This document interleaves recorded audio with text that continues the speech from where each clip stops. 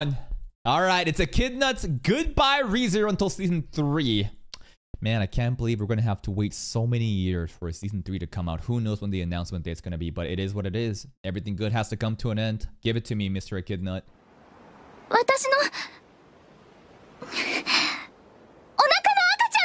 Oh, Akachan!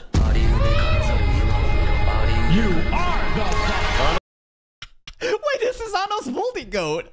What the hell? Also, I appreciate the Mori. I appreciate that you are the father. You are going to make a great single mother. You are gonna make a great single mother? As he grabs a passport? That's Puck. That's some Puck behavior. Happy ReZero Day, everyone. Hopefully that wasn't the last time I'll ever get to say that, but I'm Echidnut. This is my final weekly video for ReZero Season 2. All good things must come to an end, but nah, man. 3 years ago, that was 3 years ago, and now he gonna be back pumping out that Season 3 content tomorrow, bro. 90-minute episode. And I hope you enjoy it.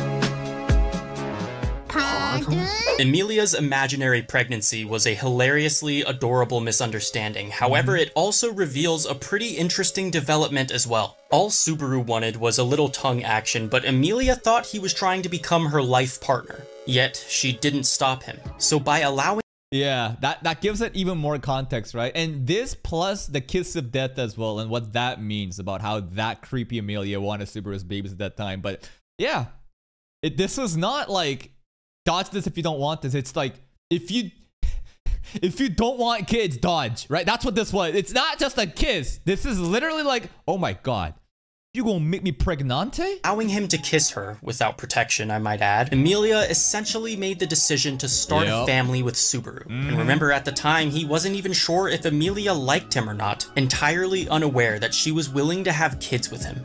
I wonder if she thought her hand got pregnant in Season 1. That's so true! Yeah, what about this? Julia's kissing Emilia. What does that mean for her hand? Oh my god!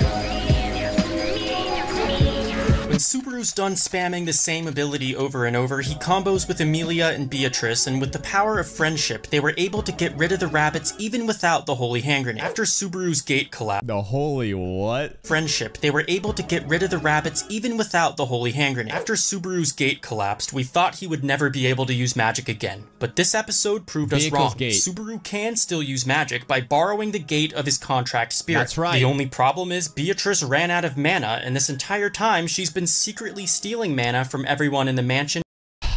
400 years of mana. That's it, guys. We're never seeing this shit again. We're never seeing this shit again. That's it. 400 years of stockpiling mana into this thing. Al Shamak. Everything was great.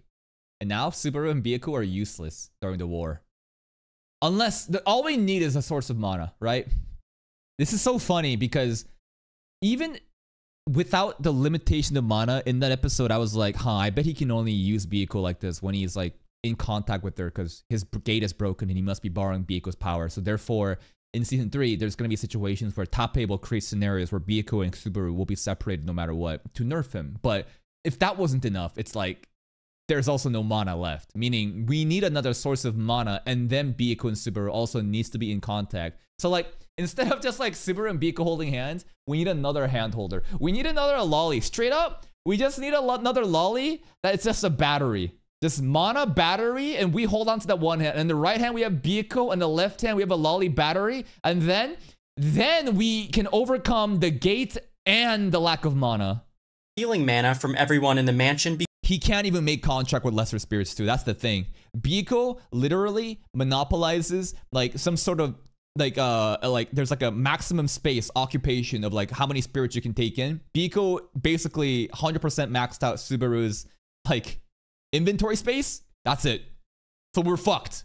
We're literally just cooked. Because she can't generate it on her own. This is cut content, by the way. There was a lot of it this episode, and if ReZero does get a Season 3, it's important that we understand Beatrice can't just create mana like other spirits do. I know it's rather— Because she's an artificial spirit?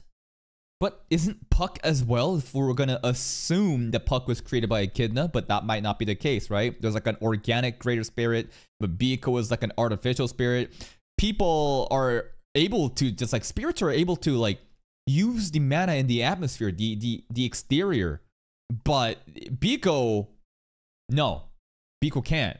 I don't know how this works. Rather convenient for Beatrice to get nerfed immediately after forming a contract with Subaru, but I want to clarify that she's far from useless. There's many different ways Beatrice could receive mana, and as a last resort, she can still forcefully take mana from everyone around her. But okay, that's possible too. So that's gonna be kind of fucked up.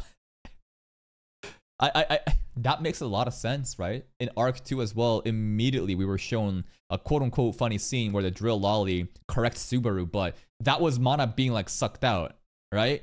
So Biko can get mana from other sources. It's just this nerf as we go into the war. Like, I had a lot of confidence going into season 3 because of what we saw in the finale, but now it's like, shit. From everyone around her. But the most practical solution would be for Subaru to just carry around a bunch of mana crystals to recharge Beatrice whenever she's low on battery. I didn't know that was possible. That's pretty cool.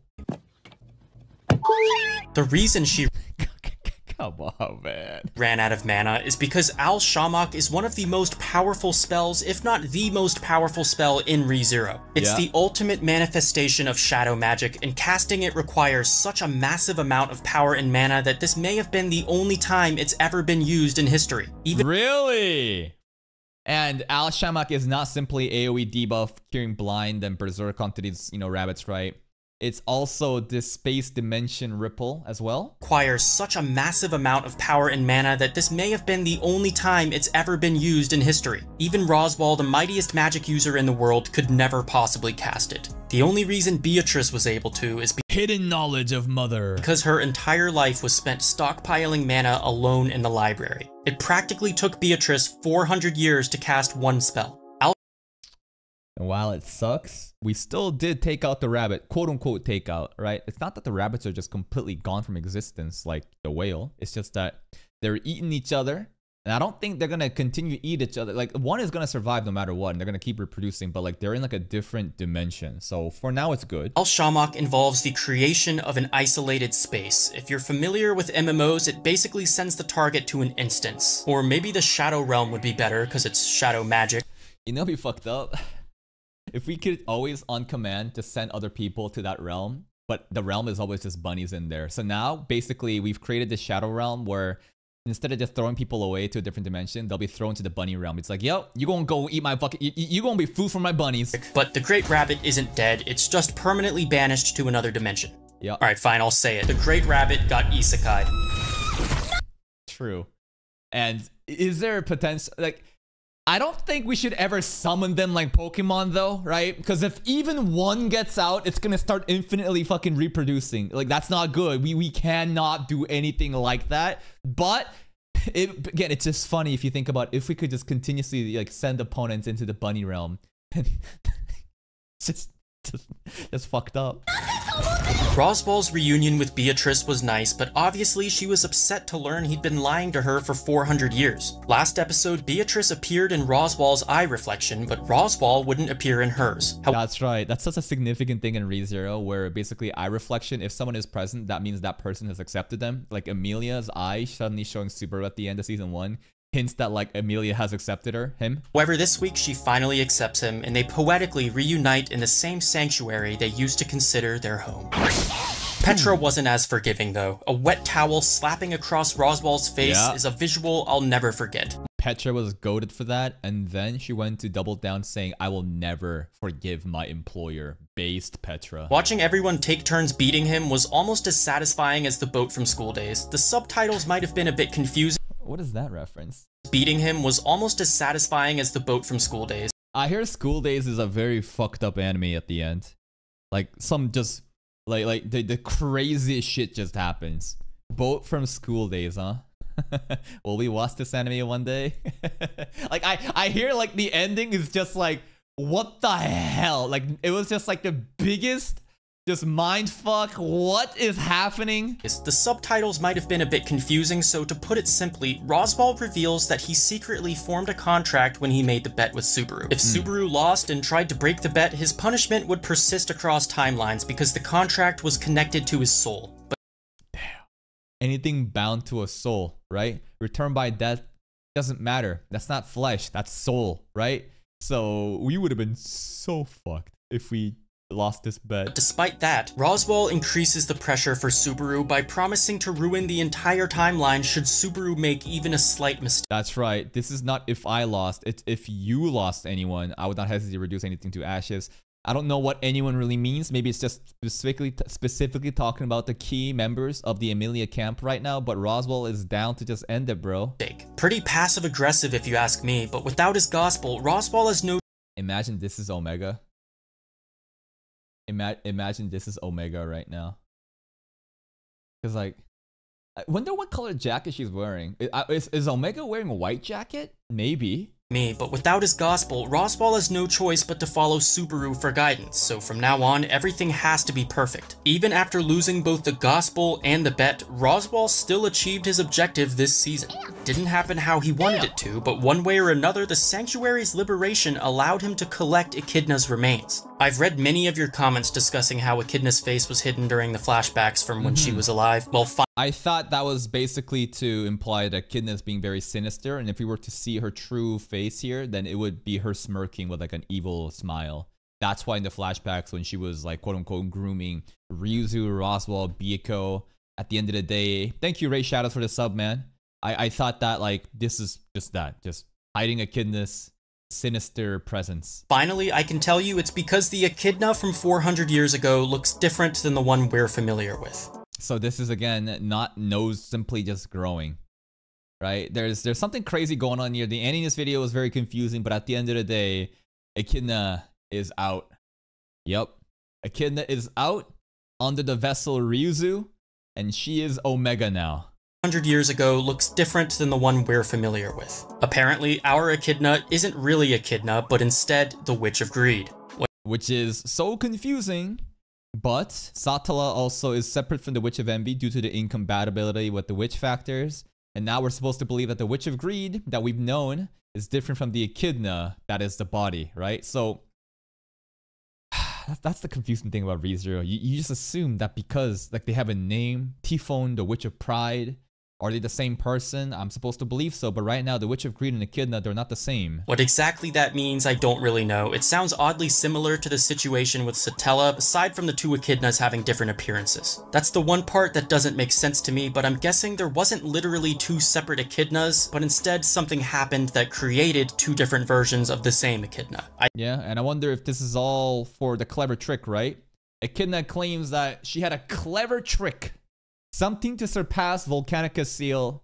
She is now literally walking out of this cave like Jesus Christ, just resurrected, but in Ryuzu's body, right? I think this was the result of something changing after she died, possibly related to how she died. It's hard to say for sure, but if you guys have any thoughts or theories, I'd be happy to read them in the comments. If you want my honest opinion though, 2 Echidnas isn't nearly enough. Live Echidnas, dead Echidnas, possessed lollies, mythical creatures, characters from Sonic, scarfs, figures, animals, I want as many Echidnas as possible. The exact number of Echidnas in the world should match the number of likes in this video. That's a lot of likes. 23,000 Echidnas. I apologize in advance for sounding like a salty novel reader, but I was very surprised that they decided to cut my favorite chapter in the entire novel from this episode. Omega? It confused me because while most of the season... Based. There's no way this is authentic. There's no way this is real. He edited this shit in, but based. Also, this should be on September... a different date. A date that I was banned. Season's cut content has been very minimal. For some reason, they omitted what was potentially the greatest cliffhanger of all time. Shima said she was not lonely these past 10 years. Because of Garfield. But like, again, now, Echidna, Omega, tell me. I'm going to assume and hope that the reason for this is because they plan on using it in the Season 3 trailer or perhaps the Season 2 director's cut. Okay. It would be an unforgivable mistake to not adapt the very last chapter of the Sanctuary. Under the moon. Haphazard steps, right? Haphazard steps as, you know, the girl comes out of the cave, stepping out chapter of the Sanctuary arc, and I do have faith that White Fox wouldn't be so foolish. So because I'm expecting to see this scene in the future, I'm not going to spoil it in this video. However, I would like There's a separate video we'll watch for that. to talk about it in a separate video, probably later this week. If that's something you're interested in seeing, make sure you subscribe to be notified when it happens.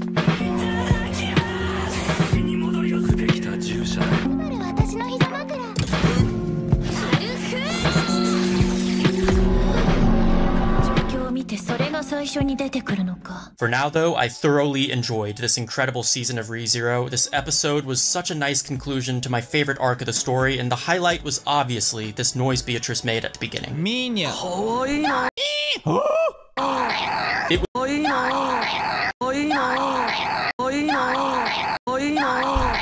It was pretty clear that the budget for the rabbit fight was given to the celebration scene at the end, which in my opinion was a lot more important. After watching all these characters suffer episode after episode, it felt so good seeing everyone enjoying themselves. This season, Subaru learned many lessons, but in the end, his most important discovery was Drip. Looking fresh as hell, Subaru finally becomes Emilia's knight, and I gotta admit, if I wasn't a novel reader, I might have been worried about his head getting chopped off. Dude, again, like if Emilia accidentally like severed Subaru's head here and he returned by death, that would have been so troll. A novel reader, I might have been worried about his head. That should be an abridged episode, right? Like this is easy abridged content right here. People could meme about that so much. Getting chopped off. Everything went smoothly though, and Subaru promises to consummate his knighthood with Emilia. And you're right, he is also a spirit knight, just like Julius, right? When we return, Julius Euclius will be like, God damn, bro, what the hell?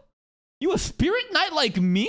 Yeah, later that night. If you're wondering why Otto looks absolutely obliterated, it's because today, March 24th, is Otto's birthday, so of course he's hammered. Rare, happy moments like these are always a treat in such an otherwise brutal anime. Petra and Byakuya hanging out is so cute, right? Because it was hinted though, like, oh, Petra, you should hang out with Byakuya. Subaru just said that because like they look similar, like a lolly. Subaru definitely deserves to be Emilia's knight, and even though there's still the royal selection, the witch cult, and Satella, this episode felt like it could have been the ending of the entire series. And I guess it really could be if season 3 never gets announced. I hope I'll get to say this again soon, but this was another 10 out of 10 episode.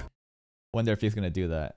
He'll definitely do that. It's been 3 years, but I'm sure he remembers all the stuff that he used to do back in season 2. So like starting tomorrow, whenever he makes a new video, right? 10 out of 10. If you enjoyed this video, make sure you impregnate the like button. A lot of effort goes into these weekly videos, or I guess went into them. I actually do need to Yes, sir. A lot of effort is put into these weekly videos, and I, a lazy reactor, can simply just watch it on stream and make money off of it. So please, guys, go to his channel. Here's a link. Like the video, sub to his channel if you haven't. Round of applause for Echidnut. We're not done yet, though. There's so much more ReZero videos from this channel that we're going to farm. But thank you so much for all the Season 2 cut content, as well as review analysis you've given us. Now, we're going to check out this last video, where how Season 2 really ends. Omega stuff. Real ones know what that's about. I'll see you there.